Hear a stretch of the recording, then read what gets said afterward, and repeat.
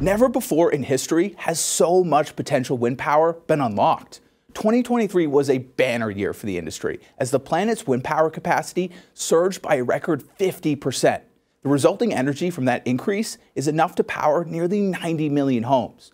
54 countries contributed to last year's wind power expansion, with China alone accounting for almost 2/3 of that total. But despite this rapid buildup of renewables, there was still a good amount of wind power that was left on the table in 2023. Offshore wind projects ultimately lagged behind the success seen by their land-based counterparts.